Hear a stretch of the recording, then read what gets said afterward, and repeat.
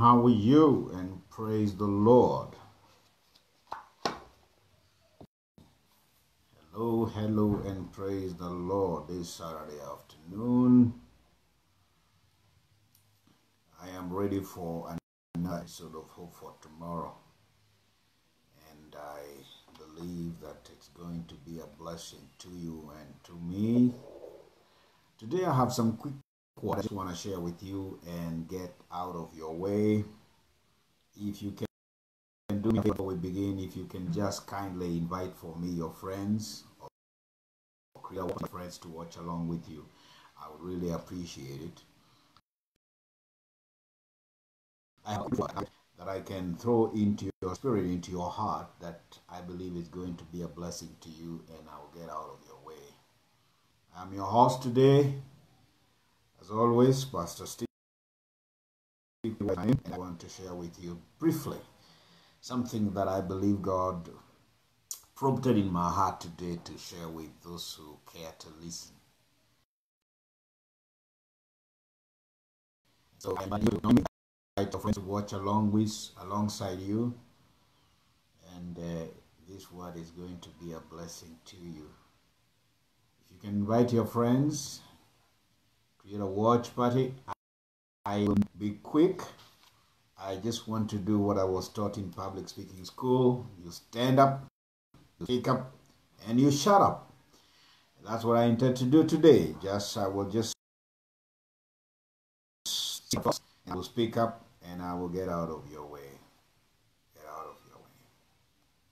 I'm waiting for you to let me know that you're with me, to let me know that you can hear me clearly, where you're watching us from. Invite your friends if you can, and then we are ready to begin. I'm not going to wait long because, you're coming. So I will just go along and share what it is. So glad you could join us today. This morning, I was looking at my Bible, and I have some daily portions I read every day. And today I was reading somewhere in the book of Corinthians. That I picked from the book of Corinthians that was like a spark in my heart. That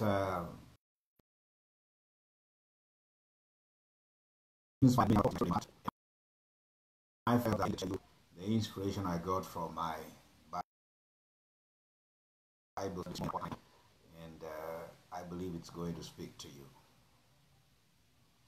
There is a scripture that we have often quoted for many years, for believers, of course, for Christians who have been in Christianity, for believers who have been believers for long. It's a scripture that we know by heart for many people, and that's what I want to refer you to. If you are with me, I would ask of you to go with me to the book of Isaiah. I want to read the book of Isaiah. I will look at chapter 40 of Isaiah, and I will read a couple of verses, not really many, about 3 or so. I will read Isaiah 40, and I will read from verse 28 to verse 31. Isaiah 40, verse 28 to 31. This is what my Bible says. Verse 28, don't you know, haven't you heard, the Lord is the eternal God, the creator of the ends of the earth.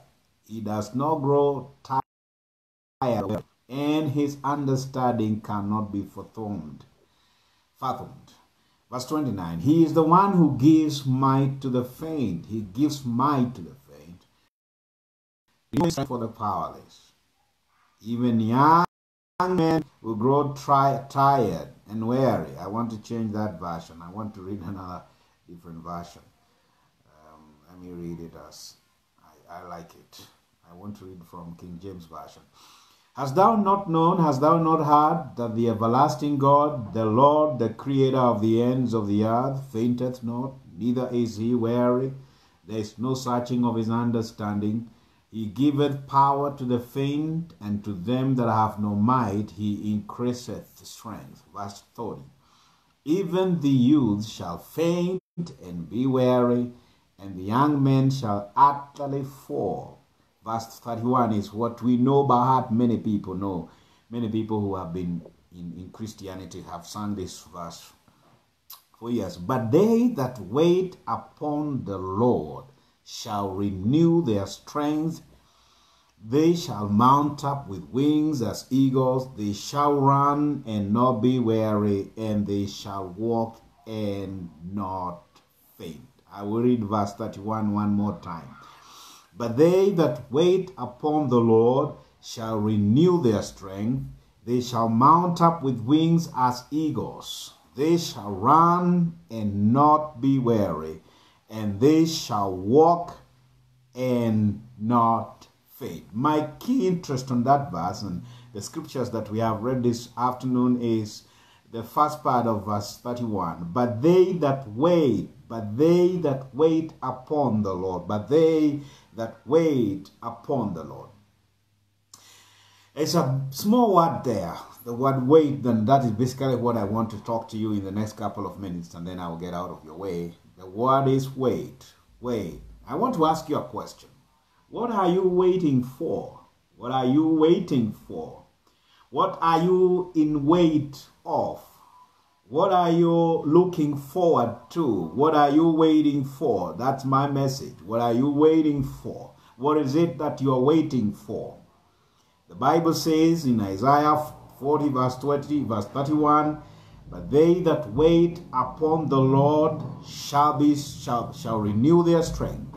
They shall mount up with wings as eagles. They shall run and not be weary, and they shall walk and not faint. Now, this is a very important verse, and I know we have, like I said, many people have quoted this verse for years.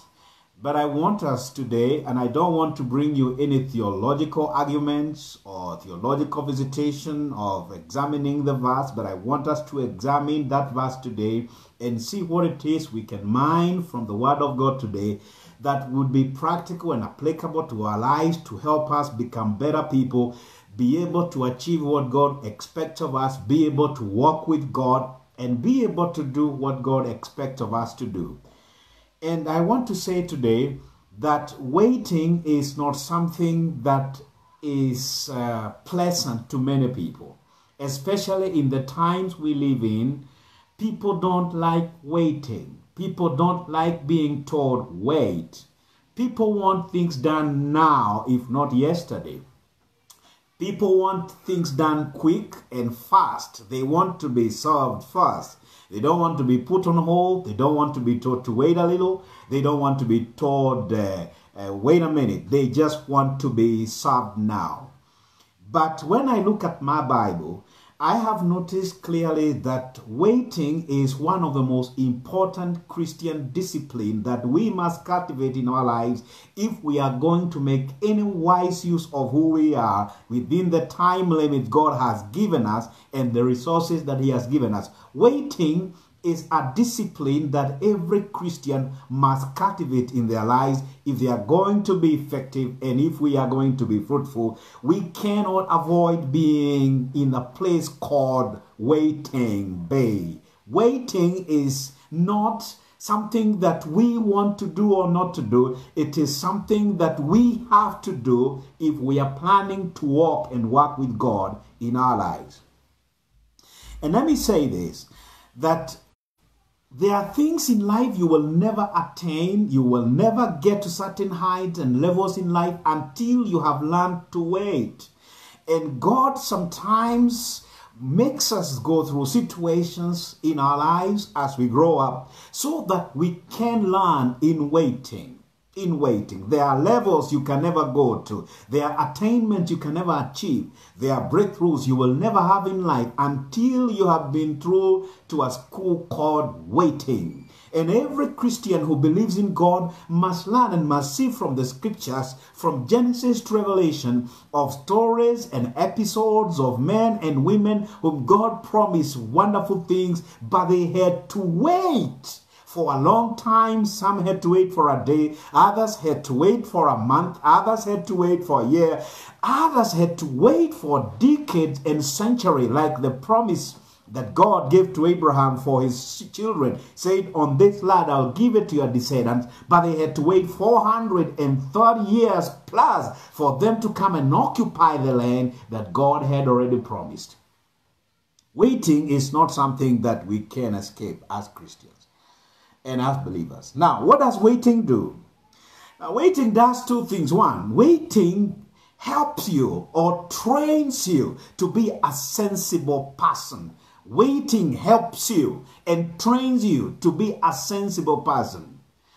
You don't just become a mature person today, you're born today and tomorrow. And unfortunately, we have Christians today who have gotten born again today and they want to be performing miracles tomorrow. They have not even learned the art of waiting and walking with God, learning in the school of waiting and developing faith muscle, waiting on God, knowing how God acts and deals with his people, experiencing God in their daily give and take activities and seeing God open doors for them. You have to go through the school called waiting if you are going to be of any use to the kingdom of God.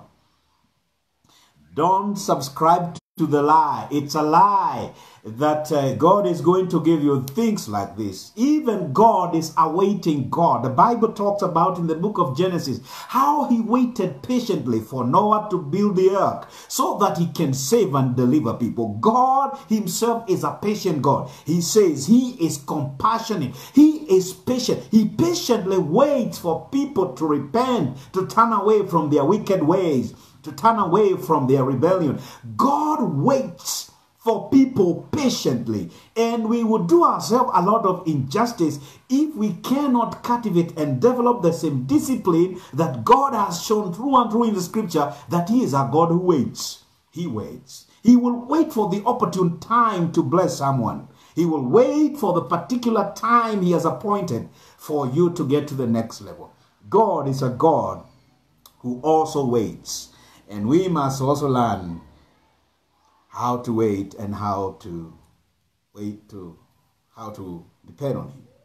The second thing that waiting does is that waiting enables you, or it gives you an opportunity to learn how to be dependent on God. It gives you an opportunity to see how inadequate you are and how useless your efforts and activities are and how without him you cannot be anything. So waiting gives you an opportunity to depend on God, to rely on God, to trust him. In fact, the word wait means to look for eagerly. It means to look for eagerly. It also means to hope for. Waiting also means to linger for. It also means to tarry. There is nothing that teaches you to have hope than when you are put in a place where you have to wait and there is nothing else that you can do. So waiting enables you and gives you a platform for you to learn how to depend on God. And let me tell you, there are heights and levels, like I said, you can never get in life with God until you learn how to depend on him. Sometimes God will put you in a waiting pattern, in a waiting school, so that you learn that it's not your friends or your neighbors or your families that can help you. For you to learn that if something is going to happen in your life, it will have nothing to do with you, and all what you'll be required to do as a person, as his son, as his daughter, as his child, is just to wait on him.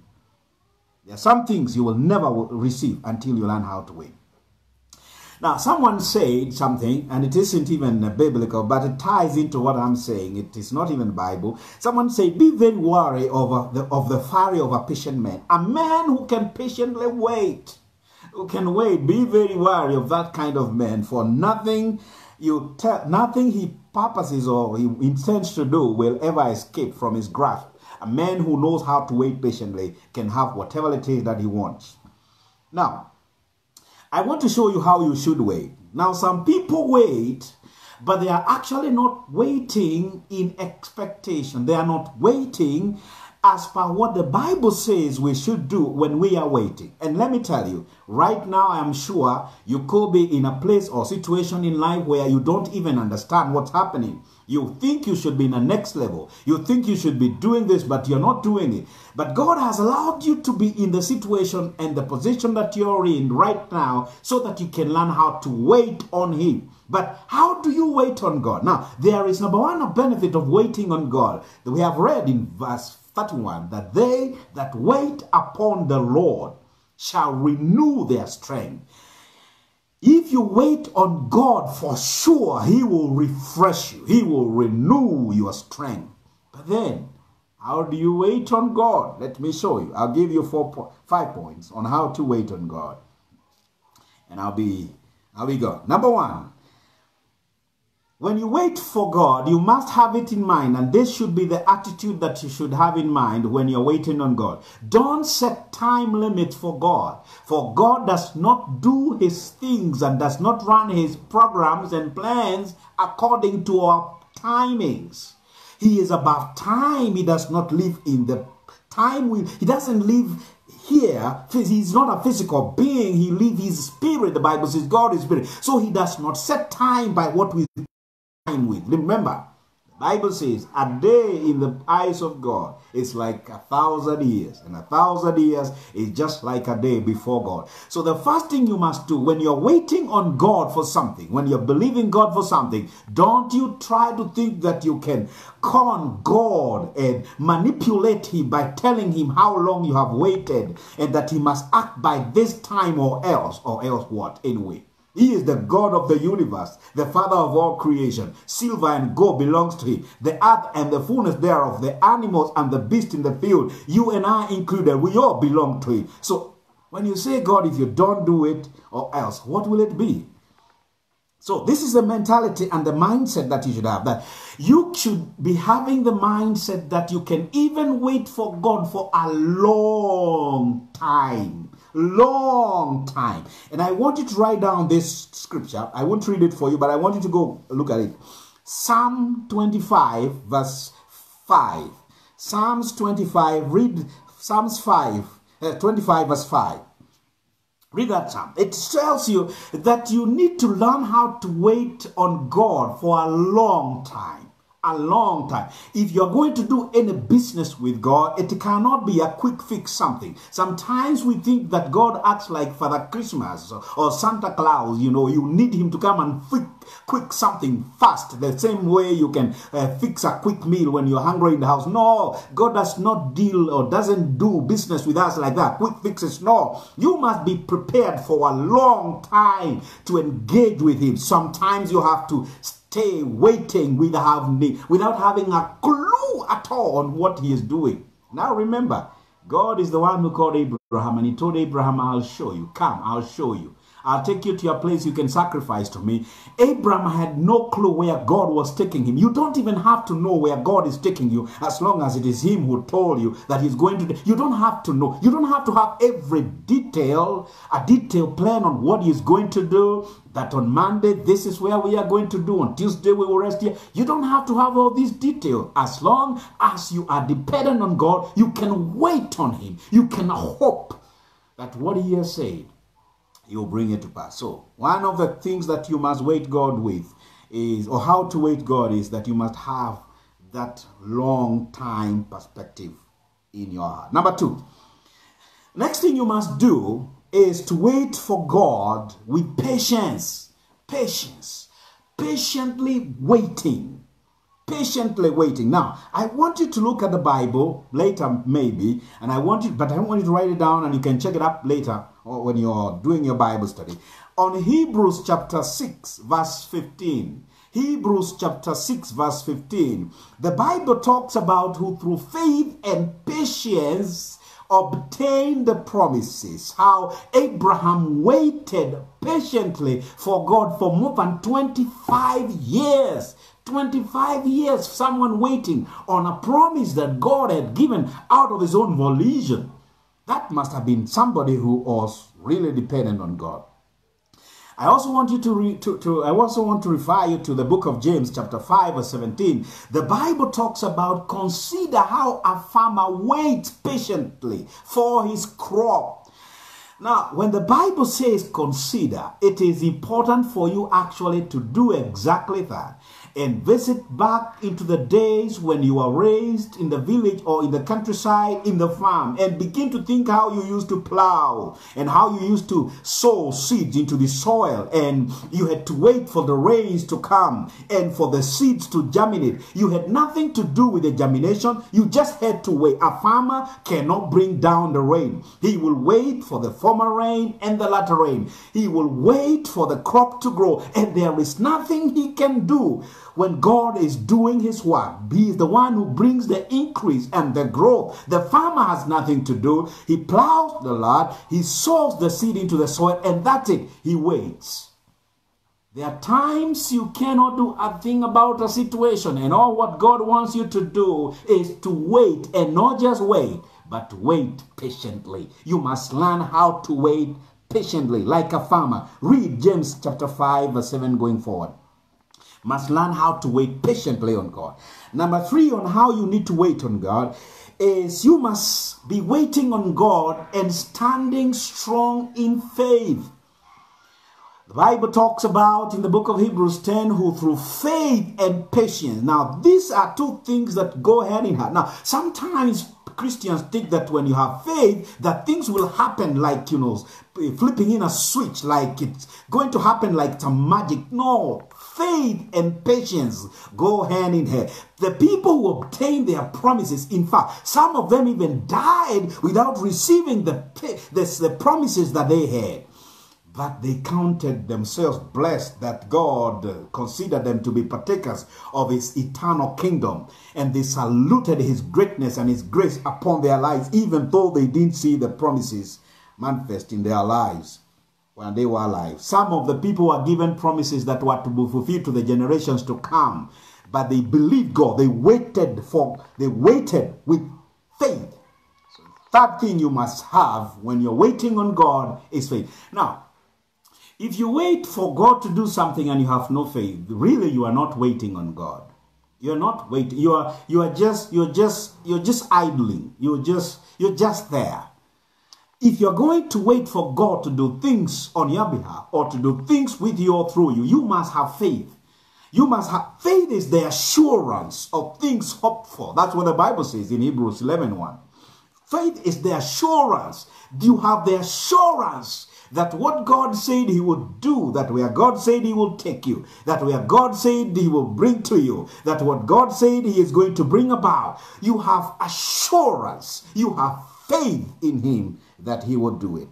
That's the number 3 thing you must do when you're waiting on God. Number 4 is you must also learn to wait on God with eagerness.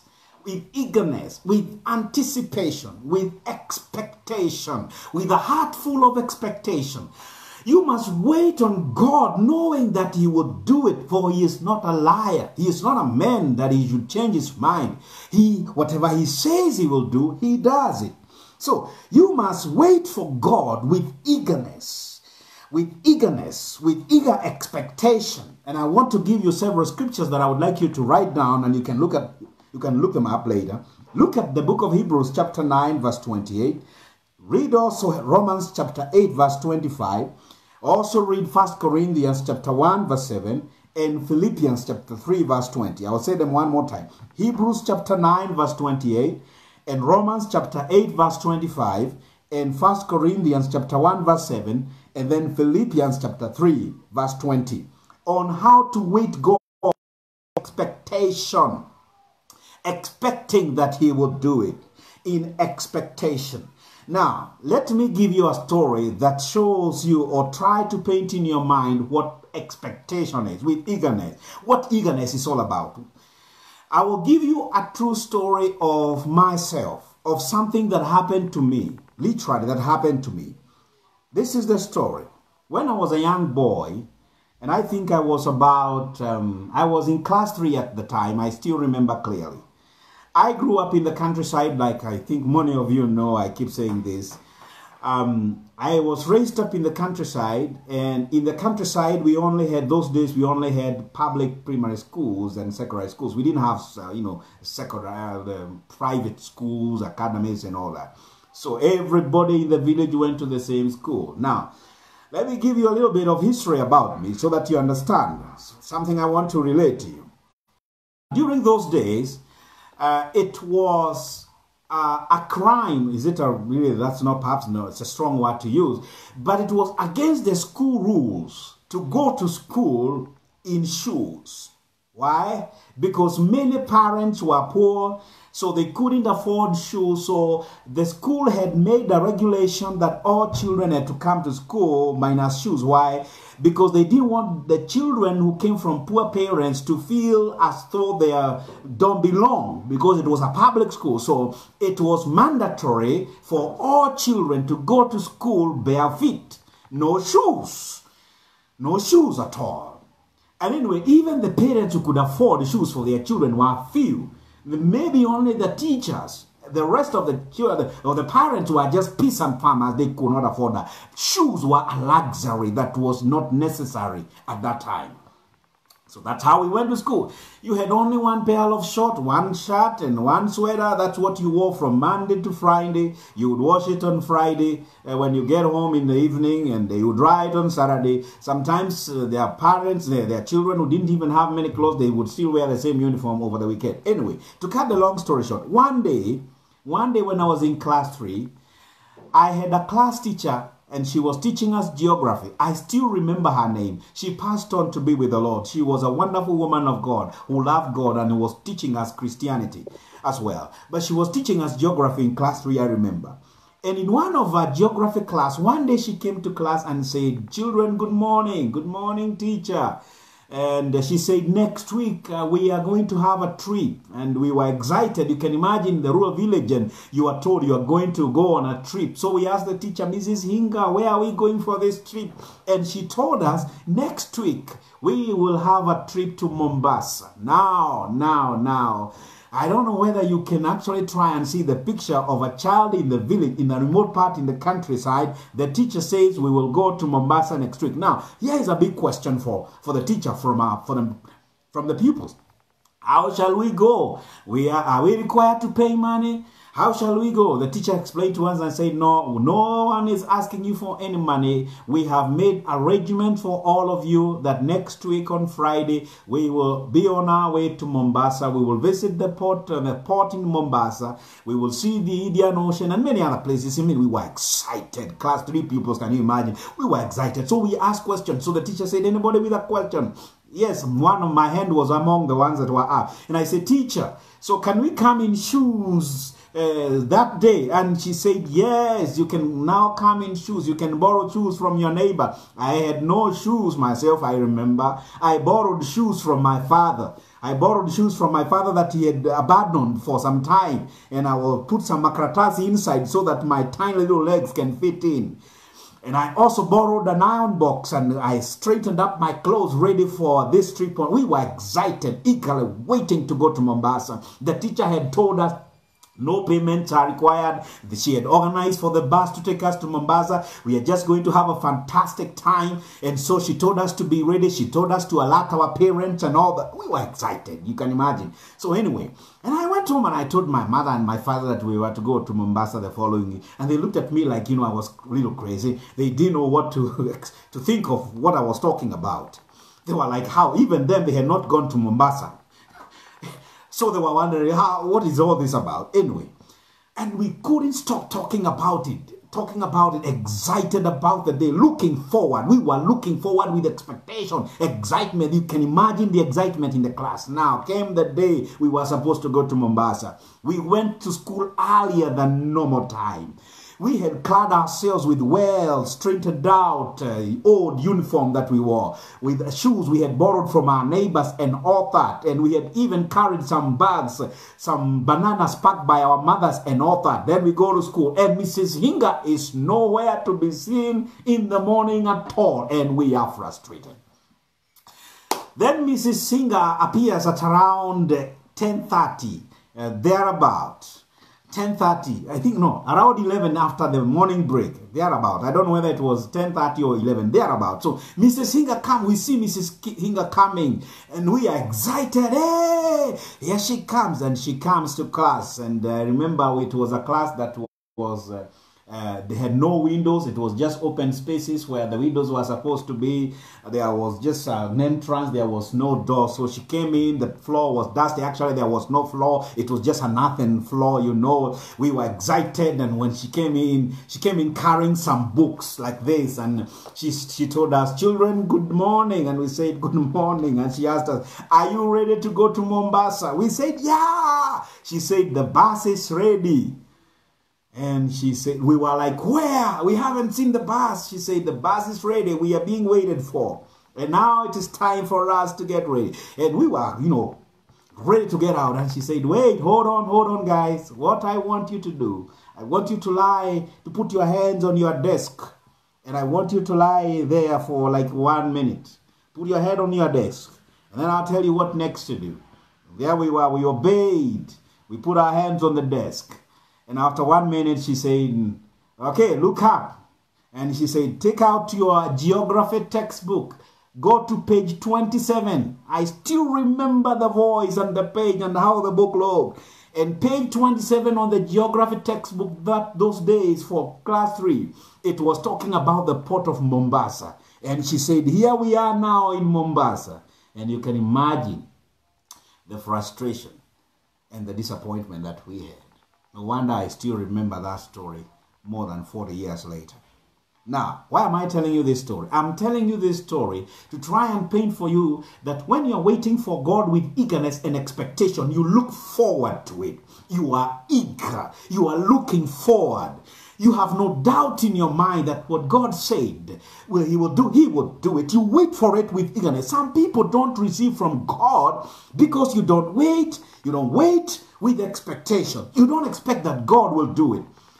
Haven't we seen in the Bible when Jesus wanted to cure some people of sicknesses and ailments, He would tell them, believe. Believe. He would tell them according to your faith. If you don't expect that you'll be healed, He wouldn't heal you.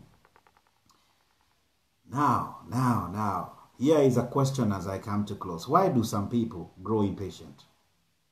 Why do people grow impatient in the process of waiting on God? And I'll tell you why people grow impatient. And it is in the book of Psalms 37 verse 7. It talks about, I looked at the wicked and I saw how prosperous they were or seemed to be. And I considered my state and I became impatient. When you begin to look at others, God is not dealing with you the way He is dealing with other people. No, He is dealing with you as you. God is a father. He knows His children. He knows who needs what time to learn something. He will walk you through this journey alone by yourself. Don't try to compare yourself. So and so finally they got a house. And I even hear people have changed the meaning of what? I can't wait to have a home. Then how will you have a home if you cannot wait? I can't wait to get married. Then how will you get married if you cannot wait to get married? I can't wait to have children. How will you get children if you cannot wait to have children? I can't wait to do this. You have to learn how to wait. Waiting is a Christian discipline. And you're not put on waiting because you have done something wrong. No, sometimes you just have to grow up. Sometimes you have just to mature up. Sometimes you are not yet ready. Sometimes God wants you to grow up. So don't try to compare yourself with other people. So wait for God. And when you have waited patiently, looking forward, depending on Him, when the appointed time comes, the Lord will turn things around in your favor. He will turn the captivity. And I want you to know, doesn't matter how long you have waited. Maybe you're asking me, Stephen, how long do I have to wait? Until you see the promise. How long does it take for me to see the promise? Until you have waited that you are for the duration of time that you are required to wait. So wait on God. Don't be in a hurry to do business with God. God is not Santa Claus. God is God. He is a father. He is concerned about every detail of your life. So much so that even know how many hair strands you have on your head. And the Bible says, The Bible actually says they are numbered. That means God knows which strand is number what. Which one is number 10, which one is number 21. God, He is that concerned about your details. There's nothing about you that God is not aware. Maybe you've waited too long to get a job and you're like, oh, I have waited too long. How long is too long? There's nothing like too long. You just need to wait. Grow. Wait on God, depend on God, rely on God. When you do that, when God does it for you, you can never say it's my tall uncle or it's because of my qualification or the other. No, you will say, I waited on God and He came through for me. Maybe you're waiting to get married, waiting to find a spouse or to have children. How long do you have to wait? Just wait. As long as you're walking in faithfulness and waiting on God, wait in faith, in expectation. And believe that God who promised will bring it to pass. I want to say thank you for staying with me. Like I promised you, this was a quick word. I just wanted to download it to you, and I hope and I believe that God has spoken to your heart and that this word has encouraged you. So thank you so much. I would ask of you kindly, if you can, even after this, you can share this live broadcast on your social media platform. You can also create watch parties, invite your friends to watch along with you. And I hope to see you again next week, same time, same place. I've been your host, Pastor Steve Kigwa. God bless you. Have yourself a fantastic weekend. See you next Saturday, God willing. God bless.